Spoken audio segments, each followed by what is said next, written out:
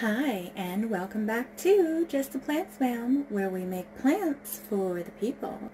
And today, I'm going to be making some muffins for my mother, and my kids.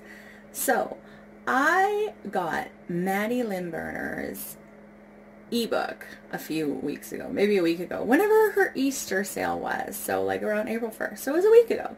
Got her ebook about a week ago. And I was looking through those recipes and they all look really good. And so I asked my mom, which recipe would you like me to make?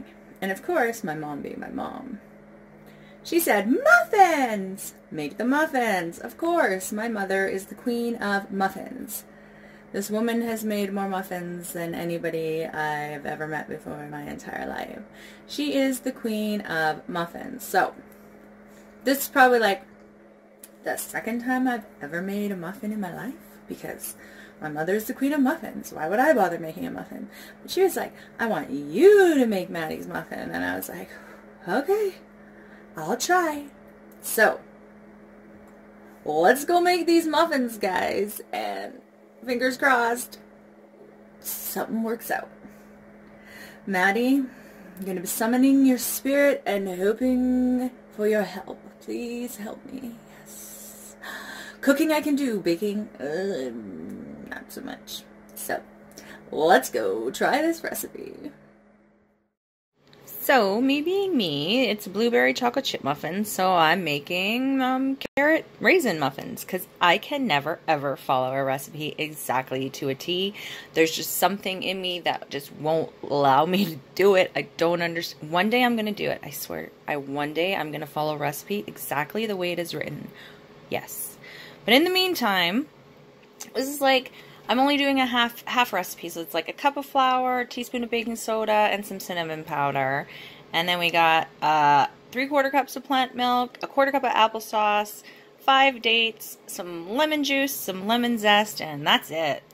Let the blending commence, because those dates are not going to be going in the muffins like that. Oh no, blend them. From what I recall in muffin making history, you're supposed to sift your dry ingredients together, but your girl ain't got time for all that action. We're just gonna stir and then dump our wet ingredients in there. Okay, this is not fancy schmancy cooking school cooking. This is mama's making muffins and the kids are screaming and we gotta get this crap done because people gotta eat making muffins. Okay, that's what we do here. Okay, so anyways, let's try not to mix the muffins too much because you'll probably get a tough batter and nobody wants that. So mix thoroughly, but not too thoroughly, and then add in your extra ingredients. Hey there, little mom, put those muffins in those pans. And if you kind of get where that song's from, you can give me a thumbs up because that movie was awesome. Anyways, back to the muffins. Let's try and put generally the same amount of mixture in each muffin cup, because otherwise you're gonna have unevenly cooked muffins, and you already went through all this trouble, so you might as well make sure that your muffins have an equal amount of mixture in each little cup, and they will turn out delightful. I promise. Put your muffins in your oven at 350 for 30 minutes. I really didn't want to burn them, so I came and checked on them after 25 minutes because I was using a toaster oven, so I thought it might be different than a regular oven. But they still needed to cook some more, so I put them back in for another 2-3 minutes.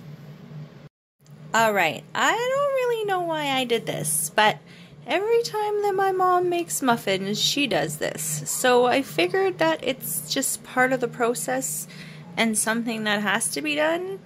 You take them out of the oven, you put them on their side, you let them cool for a bit.